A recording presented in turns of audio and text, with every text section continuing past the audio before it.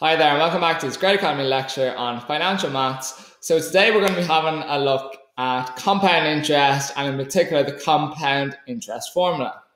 So if you look at page 30 on your log tables, the compound interest formula is this one here. So it's f is equal to p multiplied by 1 plus I all to the power t, where f is the final value.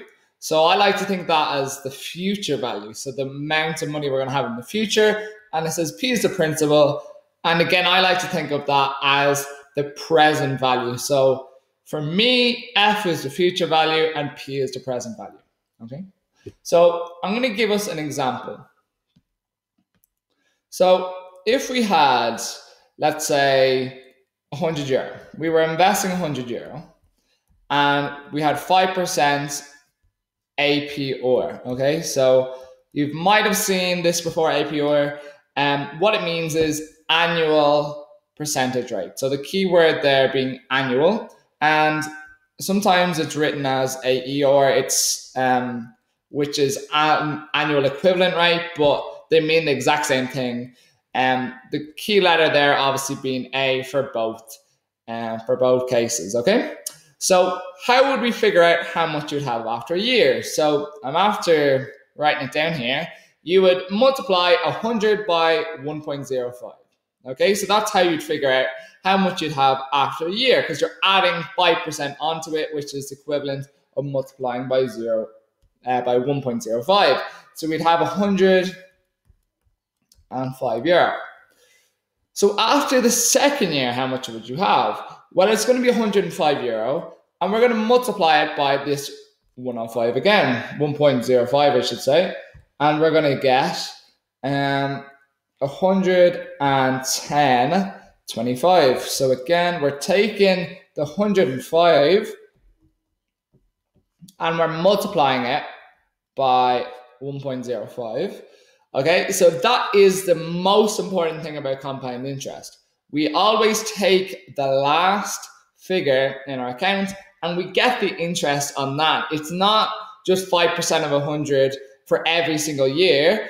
You always get the interest on the last balance. Okay, so yeah, and we could go on and on and on, but really what we're doing every time is we're multiplying by this 1.05. And you'll actually see in the formula that's exactly what we're doing.